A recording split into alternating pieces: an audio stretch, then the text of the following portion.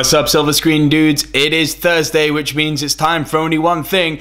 Get those hashtags up, TBT, and hashtag Throwback Thursday, because as with every week, we are going back 10 years and 20 years in the world of movie making. And as I like to call it, this is the feeling old section. This is where we take a stroll down memory lane and we look at movies as 10 years old and 20 years old, and we ultimately ask ourselves, do they still hold up? And our first entry this week, guys, is really one that's just making me go, wow, where has the time gone?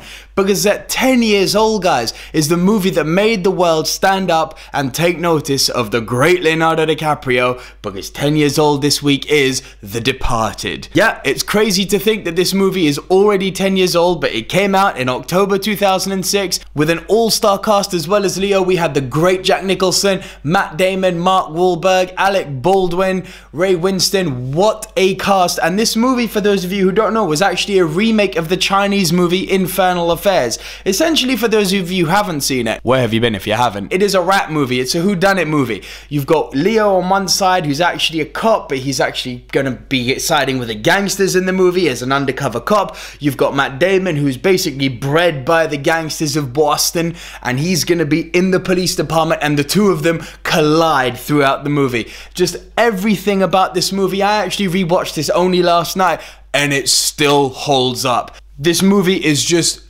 inspirational genius from the great Martin Scorsese, and it really makes you think, of all the great movies he did, this is such an overdue Oscar that he got. The Departed still stands up. And in at 20 years, guys, we're going back to my childhood here, is part 3 of the Mighty Ducks franchise. The Flying V, made famous by Coach Bombay, played by Emilio Estevez. This movie is arguably the weakest of the 3 Mighty Ducks movies. Now, what was great about these movies is that obviously not having any real rapport with hockey, not being from the States or from Canada, hockey's not a big thing here in England, if you don't know, guys. But this movie still really brought you in. It's a kind of a sports movie meets a coming-of-age movie, and it really works. And the little bow on top of it is Coach Bombay, played by Emilio Estevez. It's like any good sports movie, you're rooting for the Ducks to win, and the Ducks are going through a bit of a transition in this movie here. All of them are kind of growing up since D1 and D2. Their coach isn't with them anymore. They're not really warming to their new coach.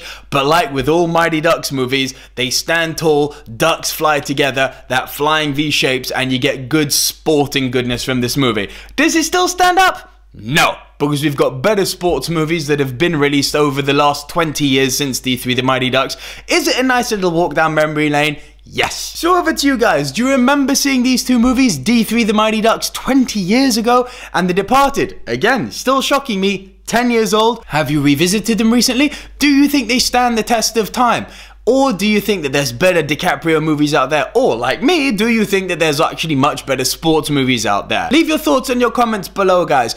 Give this video a thumbs up. Be sure to hit that subscribe button. And I just want to give a big thank you to everyone who's come over from Instagram. You've helped us hit that magic 2K on Instagram, and we're nearly hitting 1K here on our video. Make sure you tune in every week, guys, for our top 5 show, our Throwback Thursday show, our movie reviews, and our top 10 show. Silver Screen Entertainment coming to you, the Silver Screen dudes. And until next time, see ya.